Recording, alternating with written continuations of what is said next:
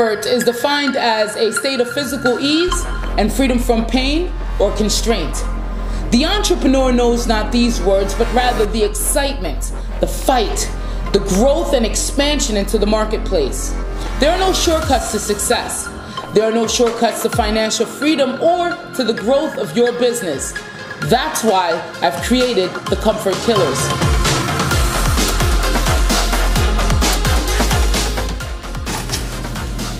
Good afternoon, good evening, good morning, good dusk. Whenever you are watching, it is always the perfect time. I am Stacey A. Cross, and there is no E in my name, and I have with me a doctor's in the house. Dr. Tosha Parker-Meredith, and writer, author, business leader, minister. What else? Like, keep going. Army? No.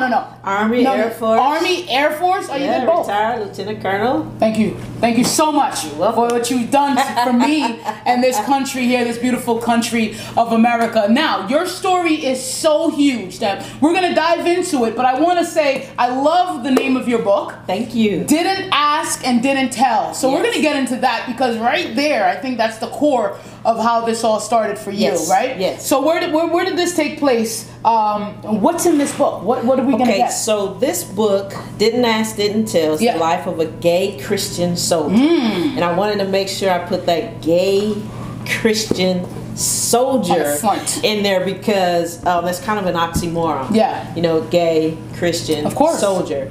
So this book came out of my 25 years of service in the military. And so it was during the Don't Ask, Don't Tell policy. Yeah. And so I started in the military I was 17 years old. Yep. And I think it was like 1987, something like that. And so what I remember vividly is when I went to the MEP station and I was signing, getting ready to sign my papers. Yes. And there's a question on there about your sexuality. And I had to lie about that, about my sexuality. And so that was the beginning of the title for the book. Let me ask you a question. Yeah. So, at 17 years old, you're signing into the military life now. Yes. There's a question on there. So you were already feeling something inside. You already knew who you were. Yes. And at this point, number one, you had to lie. Did your mom already know? Yes. Okay. Yes. So that's a great question. Yeah. So my mom asked me at the supper table when I was 14 years old. Okay. I was 14 years old and I came in, so to give you a little backdrop on my family, we were at church every Sunday, Bible study every Tuesday or Wednesday, vacation Bible school in the summertime. So you were just embedded. You were embedded in the church, So picture coming into the kitchen and your mom sitting at the table with a Bible on the table. Okay. That was the day, if you will, where my mom asked me if I were a lesbian. Dun, dun, dun, dun. Dun, dun, dun, dun. And now I can actually smile about it because we've gotten through that, and my mom and I are best friends now. But that was a very traumatic time for me personally. I'm sure. Because my mom and I are so close, and I didn't want to lie to her. Yeah. And she's my mom. She knew. And the Bible was right. And the Bible, the Bible was right there, right? Absolutely. I told my mom the truth, and my mom actually said to me during that time, because she was teaching me with what she knew at that time. Gotcha. And she told me, she said, "Well, you're gonna go to hell. You're not gonna see us anymore." Wow. And so then she went down the road of maybe you just need counseling, and, all of those things that happen at 14 when your parent is getting you, asking you about your sexuality. Yeah. Today, we live in a very different world than we did, 30 years ago. Today, kids are like, "Oh, hey, mom, dad, I'm gay or I'm bisexual," and it's like no big deal. So that was the kind of the beginning of Didn't Ask, Didn't Tell. Right? But I did tell. Yeah, I'm sure. So now you're in the military. You signed. You lied. Right? I lied. Straight up lied. Okay. I said no. No. I know because you knew the repercussions. Yes. And so yeah, the military, I remember that. Don't ask, don't tell. It was a huge ordeal. Yeah. And now you're in the military life. Yes. What's that like, keeping that inside the entire time? Oh, it was tough. I'm sure. You know, because I'm a tomboy. Yeah. If you can't tell. Yeah. Little buzz cut. Okay. A little bit. Yeah. And so I've always been a tomboy. Yeah. I went through this phase of lipstick, you know. Didn't work, right? No. I tried it too. It didn't work. Not at all. Yeah. So it was hard for me to hide who I was. Yeah. And so it was very tough. You know, I have a wedding ring on now because I'm married. Yeah. But I got to the point in my career in the military that it was expected that you be married. So I would wear a ring. Oh, wow. To stop the questions. I would date or act like I were dating guys to stop the questions. And the conversations, like you would make up a whole fairy tale around. Oh, a whole fairy tale. Yeah. And I got caught in probably so many lies. I'm sure. And I'm like, oh, did I tell him who was I dating? What? Yeah. You know, yeah. I remember the same thing with me, man. I had a boyfriend. No one knew, never saw him. He didn't exist. Didn't exist. I had to do it because, you know, you're in high school. You're the normal societal pressures of what you should be doing. And I'm sure I would have a hell of a time at my prom, but I didn't go because there was this whole thing around the prom, you know, the guy, the gal, the dress, the this, and I didn't want to be a part of it. So I'm sure, and you know, and I know the military is a little bit more strategic and structural with what they expect from you. Absolutely. And my thing was just outside in civilian life, so I know that there's some differences there, but I do understand that. Sure. Yeah. Sure. Yeah. So now you're in the military, you're lying at like a buzz cut. Yeah, You're straight. Someone ought to have put that Bible again for you. but I understand why, because the pressure of that. So now, when did you get to that point where the two collide? Who you are and what someone expects. So I came out to my mom at 14. Yeah. But I didn't technically come out until after or just before I retired. When I started realizing that it was okay to be me. Okay. And that came actually through writing this book. Okay. The book was very therapeutic for me. Yeah. You know, spending time writing the book and just, you know, getting my thoughts out. And so it collided when the Grey Goose became too much. I went through a period of drinking. Grey Goose is my drink of choice. Yeah. And so I went through a period of where I was depressed. Yeah. I was drinking. And so in 2007, I moved to Atlanta. Okay. And I found a church, the Vision Church of Atlanta. I don't know if you all have heard of it, but it was the first time that I was in a Christian environment, well, actually religious environment, period, where I was accepted. I could wear my tie or my bow tie. I could wear this, and I was accepted. Everything was good. And so that kind of began that was the beginning of where I am today, and that's where I started realizing I can't live on the three core values that we have now. I can't live this authentic life and lie at the same time, and then this drinking and all of these things are kind of coming together. And you know, one of the challenges with being in the military so long is I was also a military officer. And so therapy was shunned upon. And so we were not allowed, if you will, to go to therapy. Wow. So when I started writing, it was therapeutic for me. Gotcha. And then I actually started seeing a therapist. And I just realized this person inside of me has to come out because I'm not living my life. I don't know who this person is. And you know, it's what I find, and I had to go through the same tribulations, and I started writing in 2008, and it was called Get Uncomfortable, which is crazy and weird that I name a company Comfort Killers and didn't even know anything about that back in 2008. Wow. So it's almost like that person, there's so much energy and effort lying and keeping that person within. That it's so free, and once that person is out and able to live freely, it's like a different type of living. Absolutely. It's so free. Yes, it's very free. Yeah. So I was reading somewhere, and then someone came up to you and said, hey, listen, I need you in my documentary. Yes. And that documentary was to talk about don't ask, don't tell of the military. So, and you said no. I said, hell no. Hell no. Not just no. Hell no. Hell no. Hell no. Yeah. Because I was still in the military. Yeah. And even though the documentary, it was somewhere overseas, I want to say it was London, the person who was doing the documentary. Yeah. But immediately, like, you know how you like see your life flash before you? So I saw all these things happening. I was like, oh my God, if the documentary gets out, my whole family will know, the military will know, I won't get my retirement, I won't get my pension, and this saw my whole life change. And I was like, hell no, get away from me, right? I'm not doing this.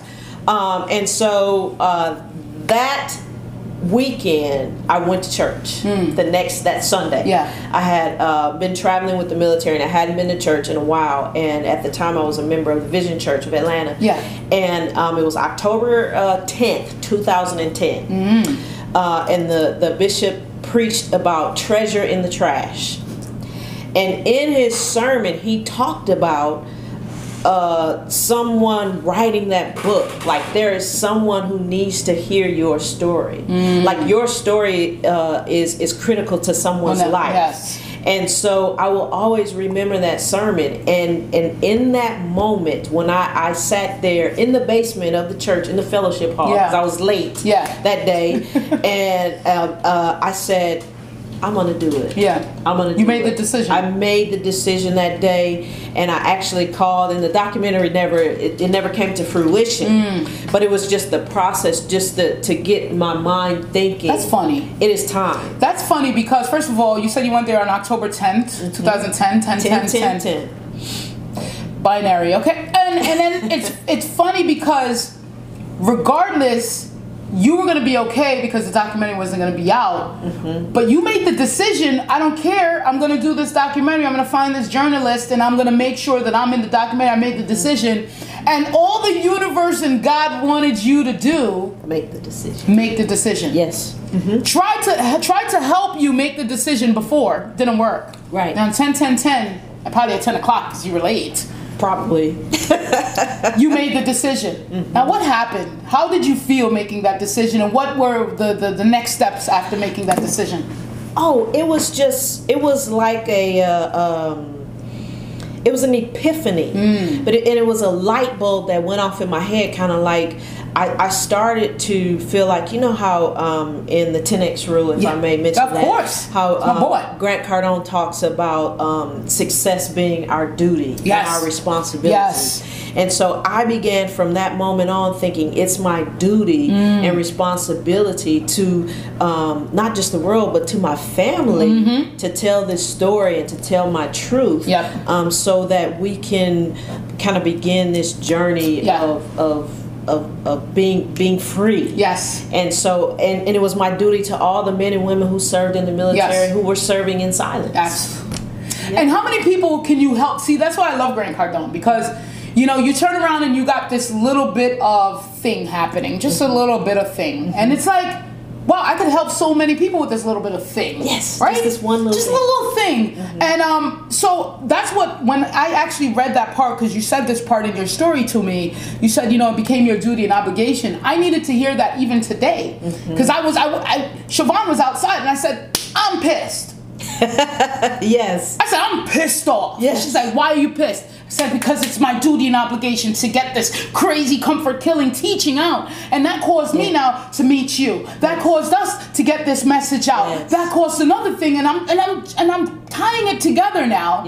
And exactly what Grant said, success is your duty and obligation, and it's your duty and obligation to share your message, share your story, and help millions out. And here comes the book with your face on the cover. My face is all on I love it. I love it. Thank you. So didn't ask, didn't tell. Now here comes this next part of your journey. What do you do with that freedom now? What do you do with this energy? What do you do with something like this book? Oh, you know what? Since I wrote this book, my life hasn't been the same. Like, when you begin to walk in your freedom, when you begin to live an authentic life, big words. So when you begin to live and walk in that freedom, then you begin to impact those around you. And so you really begin to you don't care about the things you used to care about. Right. When you realize that God values you as just who you are, then you are, for me, I'm able to walk in a room and let my light shine no matter what. Yes. I'm able to wear, my shirt, my bow tie, wear my buzz cut. And it has been a blessing for me, because I think other people see that and they're like, wow, if you can walk in your freedom, certainly I can. I love that. I love that, because that's why we're doing it. And one thing that I always notice is you don't know who's watching. And who needs it. Yes. Right? You don't know, and sometimes they're silent. And then you gave them that power to say, you know what, you helped me out. And you're like, wait a second, you, the one that, you know what I mean? Yes. So I love that, the fact that we're not looking now at, because in your essence of who you are, your authenticity, your integrity, your honesty, who you are, your true self, other people are able to step out and be who they are. Yes, absolutely. And I love that. It's a good feeling. I know it is, because you say you walk around, you're uncomfortable every day because you have to step outside in a society that doesn't have you as being normal, and you're like, I'm okay with being who I am. Not that you're abnormal, because we don't even know what normal is. Right. What is normal? No, what is normal anyway? It's not that we're the opposite. There's no alternative. It's who I am. Yes, that's good. And I love that. Yeah.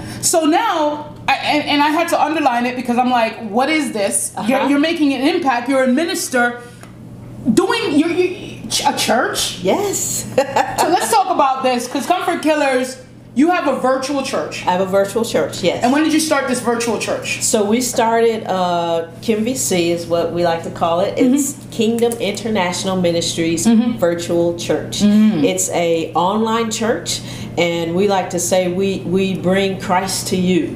We bring Jesus to your computer, to your laptop, to your anything that you have, mobiles, technology, wherever you are, in the car, you're listening, your cell phone. We like to bring the good news, if you will. It's the principles of Jesus Christ: honesty, transparency, integrity, and we teach those based on the principles of Jesus Christ. So we started the virtual church in 2014.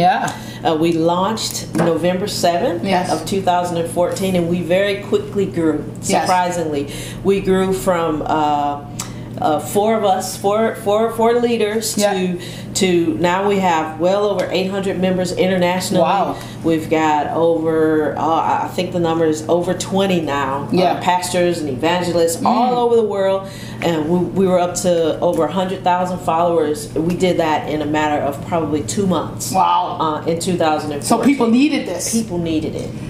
And you know what? It's so funny, because every time I hear these numbers now, I'm like, time doesn't even matter. It doesn't even exist. When you make that decision and you have so much intent to go out there, it's almost like you eradicated the essence of time. Yes. Time doesn't exist. How many people didn't think that you were going to succeed at this virtual church? 100%. 100%. 100. Well, 99%. 99. You were the one. I was the one, and my wife. Right. And my mom. Yes. So 97%. Okay, let's say 90%. Basically 100%. Right. Everybody said, you are crazy. What is a virtual church? What is online? What is, so my background is I went to school online. So my doctorate, I was in one of the first pilot classes at the University of Phoenix. And so I'd always had this kind of fascination with technology, and I was a research assistant in the military, so I researched what we're talking about now, artificial intelligence, many years ago, but I could never talk about it. Right. But now that it's out in the open, so I researched this stuff like 10 years ago. Right. And so I've always had this fascination with technology. And so once I started walking in my freedom, and I was able to see that, oh, it's okay to be a Christian and be gay too, I started trying to figure out how could I combine the two. There's got to be a way to combine Jesus and technology. That's the problem right there. And so that was the problem. That was the problem. I didn't know it then, but that was the problem. So merging the two is the need that we met. We met that need of people, because when you think about it, it's not just us those of us who can pick up the phone and watch it. But you have disabled people who can't leave the house. You have bedridden people who can, they can pick up their phone, but they can't physically get up and go to church. Phenomenal. So we wanted to just make that available. And so our goal, our like crazy outer space literally goal is to have church on the moon. My legacy, my goal is for one day one of the astronauts will be in Mars, and they will be watching Kim VC. Oh my God! That's That's an outlandish, crazy, right? Out of this world, outrageous. Yes, you're out now. So no, but that's it. That's what we have to do. We have to have these astronomical, no pun intended, goals. That's good, right? Astronomical goals. And I definitely see that, because the legacy, and this is important. This is a word that's been coming up all week for me. This legacy that we're here on Earth to have, sometimes it doesn't bound us to Earth. You know what I mean? That's good. Yes. It doesn't bound us to Earth. So I love that you have taken that, you unrestricted yourself from Earth, and you're shooting for the stars. Oh, and that's absolutely. Damn. That's good stuff. You gotta get me on virtual church. KimVirtualChurch.org. So that was my next question. How do they find this church? How do they find you? How do they learn more about Didn't Ask, Didn't Tell? Yes. So first of all, my website, my personal website is ToshaMeredith.com. Tosha with an O. ToshaMeredith.com. You can buy the book on Amazon. Barnes and Nobles. It's on Apple iBooks. It's available. So I want to give something to our comfort killers, because I know you inspired someone out there. Someone is saying, I need that. Yes. Okay? I need that right now. Please email hello@thecomfortkillers.com. The first person that takes action. This is what this is about. First person that takes action, we are going to send you a book. Yes. All right? We're going to send you one of these. Get in the flow. Get in the flow. 7 principles of becoming a wealthy Christian. Yes. So I know this is talking to someone, and I feel it. When I feel the energy, I feel it too. You feel it, right? Yes. And we got to take action. So this is what we're going to give you as a gift of being a comfort killer, watching this and taking action for yourself and being. Because I want someone to change. Absolutely. I want this to help someone, and that's what we're here to do. Now let's move into the business, because now here's the deal. Business, yes. I want to know. Yes. Okay. So you're running this virtual church. Yes. As a business. As a business. Some people are like, hey, listen, come on, man. Come on, why are you giving away the secrets, man? But you talk about being uncomfortable. Let's do it. Let me just tell you. Let's do it. So, if I may. Yes. The church the traditional church, if you will. It's nothing traditional about our virtual church. The traditional church is, in my experience, has been not run like a business, to be politically correct, right? Or hiding the fact that they're hiding the fact. Okay. I guess it just depends on the church. Let's get uncomfortable. They could be hiding the fact. Okay. That's true. All right. Yes. All right. So one of the things that Elle and I, we said we would do when we first started the virtual church is running like a business. We have metrics. We have numbers. We measure. We do what's the equivalent of 360 feedbacks. We want our leaders to know how they're doing. Because that allows us to execute our strategic plan. We have a strategic expand, plan, right? You got to know where you are. To keep moving forward, to expand, baby. We run the church like a business, and we do that so that we can measure our success, and so that we can let our members and followers and donors know this is where your money goes. This is what we do with the money that you give to the church. I love that. And we try to do as much as possible for free. So we have a huge conference coming up this fall in Atlanta, this Labor Day weekend. We've mirrored the Grant Cardone approach. We have 17 business and ministry leaders speaking in 3 days. It is free. Absolutely. How are you pulling this off? How are you pulling this off? The way we pull it off is that we run the church like a business. I love that. We run the church like a business. This is where your money is going. We have. I remember at the the 10X Growth Con, Damon John. Yes. When he talked about relationship equity. Yes. So we've built relationship equity with these 17 leaders. I love it. And the majority of them are not charging us to come and speak. Yeah. They're giving their gift away. Yes. And so because they're giving their gift away, we're able to give to the community. You know what I love? And impact people in the community. You know what I love is that we don't know when I need to sell a car or sell a house, right? Someone may say, boy, I need to buy a car today. Yeah. Or someone may say, boy, I need to just buy a house today. Who knows? This relationship equity, how they're saying, I need to leave a legacy, I need to give my gift away today. Yes. And that's that's the balance. The universe, just put it out there, they're going to attract that person to you. Yes. You know, and some people are, will say, hey, listen, I need to get compensated. But more often than not, someone have set a goal and put themselves out in the universe, say, boy, I just need to give back today. Yes. I'm looking for that person to give back. Just the other day, I did on Facebook Live, I wanted to fill someone's gas tank up. Wow, that is awesome. I went out there and I tried to get the first person. He's like, hell, and I said they're not going to realize that there's still people out here that wants to just give with nothing in return. The first person damn near cursed me out. No, I don't want no free gas. What are you talking about? Wow. You see what I'm saying? But he didn't put it out there that he needed anything. He needed it. Wow. That's fine. Wow. The next person I didn't even ask came to me. I'll take it. Now imagine what she put out in the universe that morning. Well, I wish I could just fill my tank up today and just go. And here I come. Yes. And we're all answers and questions to each other. Oh, I like that.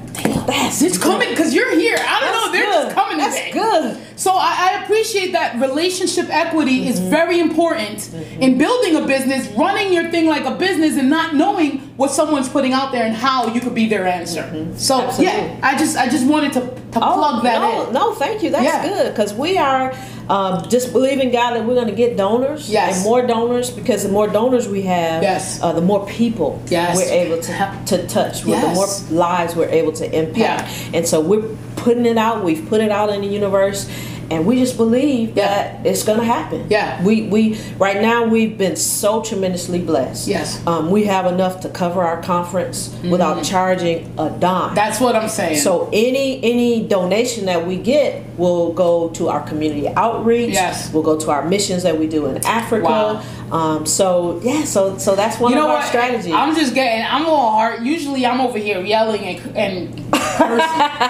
But today it's real because there's a spirit that came with you, and it's a spirit of just giving and gratitude and just believing and living free and being authentic and integrity and just doing, right? The spirit of action that's flowing. 7 principles of becoming a wealthy Christian. Yes. Right? Just keeping that flow going. Yes. And then I just did a live again today where this hand is closed. Yeah, nothing goes out, but ain't nothing to come in. That's true. And that's what I love about it. So I know the moon is next, Mars is next. Yes. But what's happening in this near future? What could we expect from Doctor? I love saying that. Yes. Dr. Tosha Parker. What can we expect? Okay, well, actually, tomorrow I am in, my wife and I are in North Carolina. Yep. We are at the Infinity Diamond Club. They do an annual conference. Yeah.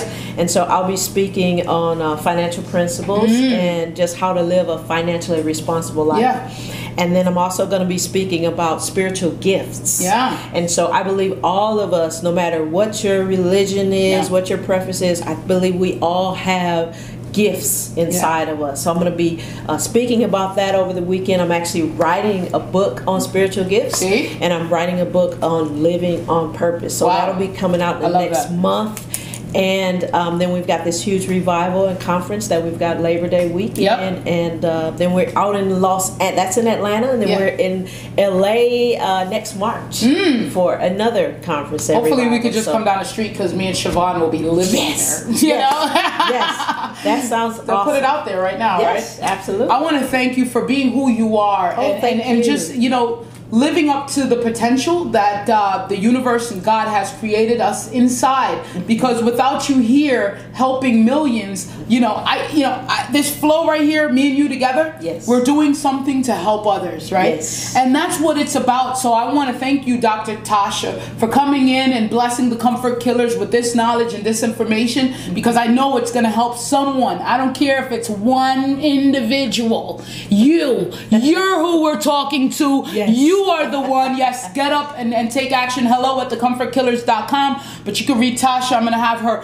finish it out here and give us a word. Give us a good Yes, word. I just want to say thank you, Stacy with no E. There ain't no E in it. Comfort Killers. Thank you for being you and for everything that you're doing. This Comfort Killers, this is awesome. Yes. And I want to speak over your life right now, if I can, Yeah, and just tell you that I believe that you're going to be blessed. When we were talking off camera, I was telling you that it was going to be quicker than you imagine. Yeah. And I just want to speak that over your life, that somebody's going to drop a check in your account that you're not expecting. Yeah. And you're going to be able to move faster. You're going to be not able to touch millions, but touch billions. And what you are doing is going to expand, be greater and bigger than you can even imagine. Wow. So I speak that over your life right now. Thank you. And I just want to say thank you so much to you all. Siobhan, thank you so much. And Grant Cardone, thank you for Grant Cardone TV. I mean, this is amazing. I appreciate the opportunity so much. I cannot wait for us to do something else together again. It's coming up. I don't know what it is, but I see it, and I know that this is going to be a phenomenon. This is the beginning of my mother prayed with me on the way. I'm still, I still call Mama for prayer. Yeah. And she thanks God in advance for the next lag of legacy. Wow. And so when you said legacy, it's I got goosebumps. It's real. It's real. It's really happening. Thank you. Let's continue to impact lives and take care of our families and just do all that we're here to do. I love it. Ladies and gentlemen, I am Stacy A. Cross, and there is no E in my name, but I got goosebumps on my skin. Be blessed, be great, and remember, remain uncomfortable. Thank you.